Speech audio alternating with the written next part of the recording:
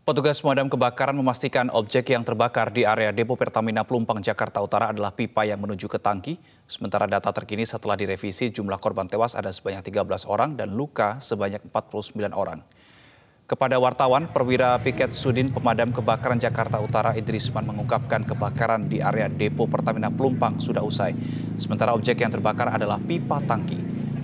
Penyebabnya masih dalam penyelidikan. Idrisman juga mengungkapkan penanganan kebakaran di permukiman hingga kini masih dalam pendinginan. Sedikitnya puluhan rumah dan kendaraan di 2 RW ikut menjadi korban.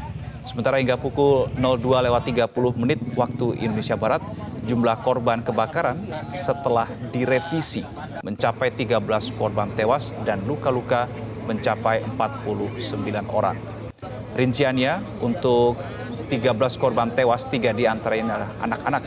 Sejauh ini petugas pemadam kebakaran juga masih melakukan penyisiran di lokasi kebakaran, tidak menutup kemungkinan jumlah korban akan bertambah. Sampai saat ini pukul 2 ini kita masih melaksanakan pendinginan di area pemukiman. Tinggal ada beberapa titik lagi, mungkin setengah jam ke depan atau mudah-mudahan sebelum setengah jam ke depan bisa selesai. Karena ini area yang terdampak adalah di pemukiman dan di area Pertamina.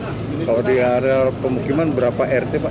Di pemukiman itu ada 2 RW Pak, tapi di RW 1 itu 1 RT dan di RW 9 1 RT.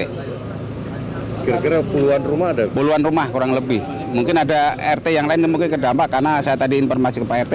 RT yang di RW 9 tadi 1 RT informasinya. Sementara di area dalam depo sendiri Pak? Kalau depo sendiri udah 1,5 jam yang lalu sudah bisa dipadamkan dan didinginkan.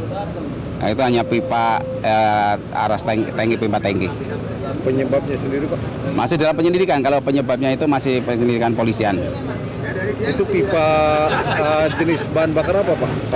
Waduh, saya kurang informasi kalau saya nggak sampai ke sana. Tapi intinya tadi anggota menyatakan hanya pipa.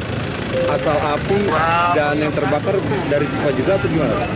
Ya, informasi itu masih penyelidikan, tapi pipa yang terbakar di Pertamina itu. Oh, data korban sendiri Pak?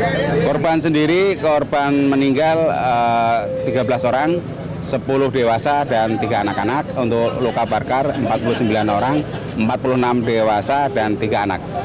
Itu bisa bertambah lagi atau gimana Pak? Kemungkinan bisa bertambah, tapi saya harapkan tidak ada penambahan lagi karena masih dalam proses pemadaman. Kalau pencarian korban sendiri masih terus dilakukan ya Pak? Masih dilakukan sambil pemadaman atau pendinginan yang tinggal beberapa titik tadi kita laksanakan sambil